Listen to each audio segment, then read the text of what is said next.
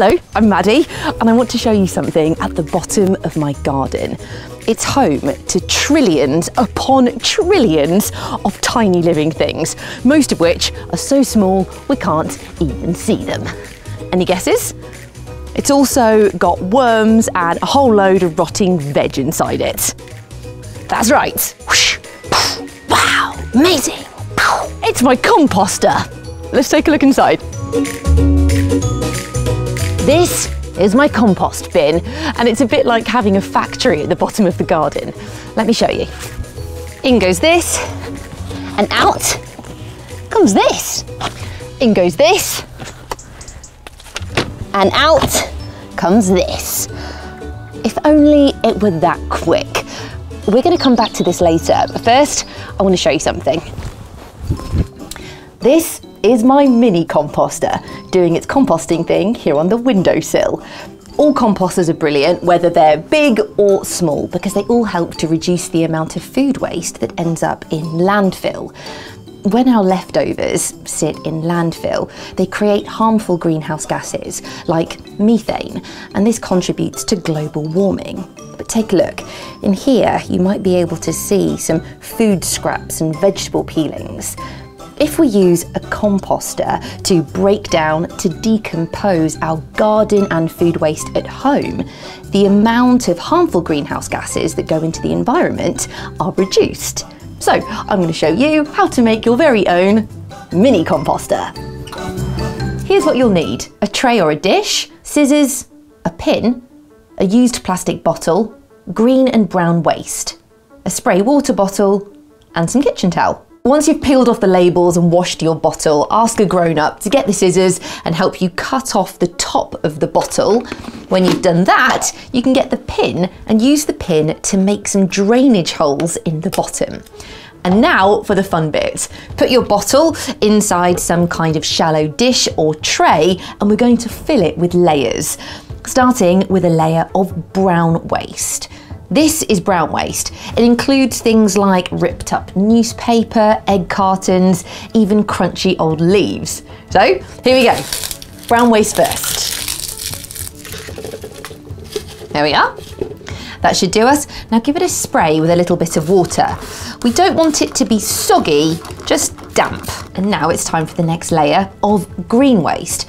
Green waste includes things like vegetable peelings, food scraps, even grass clippings. So in we go. I've got some carrot peelings in here, bits of watermelon rind, and the tops of some tomatoes, and green beans as well. And now for another layer of brown waste. Give it a spray. And you guessed it, a layer of green waste. You don't have to fill it to the top straight away. The idea is that you can add a little bit as the days go by.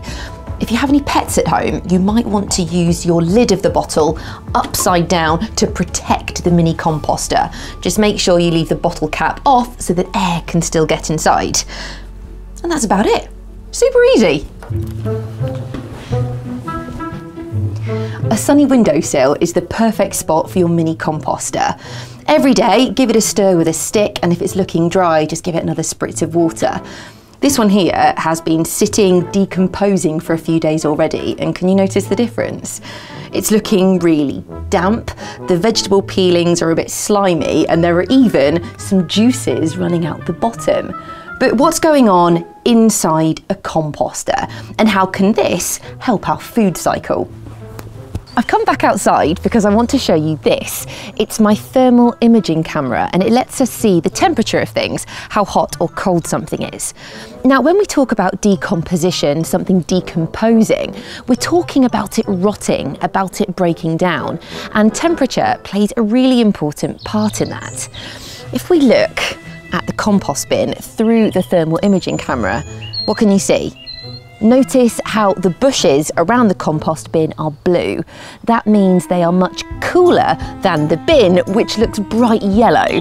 That means it's pretty warm. See that red spot right at the base? That's where it's the warmest. Let's see what it looks like inside the bin. Here we go. So the contents of the bin, that's the grass clippings, vegetables, old brown waste. That looks yellow and even has little spots of red, which means it's much warmer than the sides of the compost bin, which look blue. One of the reasons it's warmer inside the bin is because it's made of a thick, dark plastic, which holds in heat really well. But there is something else going on too. Inside this compost bin, there are a countless number of tiny living things we can't see. We call them microorganisms, like fungi and bacteria. These microorganisms help to break down the waste into smaller pieces. They use it for energy, and the whole process generates heat. As the temperature inside the compost bin goes up, the microorganisms become even more active, so the decomposition rate goes up too, meaning the waste starts to rot down much more quickly. Too hot though, and the microorganisms die off. Too cold, and the process slows right down. It's the same reason we put some food in the fridge, because it slows down the decomposition. It stops it rotting so quickly. So it's a little bit like Goldilocks in here. You don't want the temperature to be too hot or too cold. It's got to be just right. And this is what we're left with. Compost, an amazing rich fertiliser that is packed with nutrients. But we do have to be patient because the process takes a long time, a very long time. But when this is ready, we can use it to help us grow new plants, and the whole cycle starts again. Aha! Look who has come to say hello. It's a little worm. When the conditions inside the compost bin are just right, other helpful insects like this ant and this worm will also help to break down the waste inside. Our mini composter make was inspired by a story all about worms from my book, Stuff. Let's take a sneak peek. Worm tea. It's not what you might think. Vermicomposting is a special type of composting where worms are the stars of the show. A big tub called a worm bin is filled with all of your unwanted kitchen waste, and you guessed it, worms. Loads of them.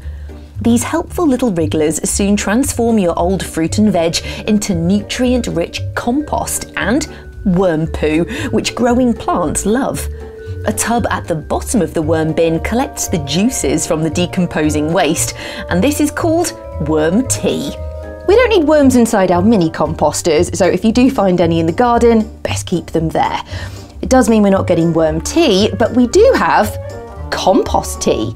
See those juices? I can put those on the houseplants and they are going to absolutely love it. The final touch on our new mini composter is to put some kitchen towel over the top to help keep it nice and damp inside. And now we wait for this to turn into compost.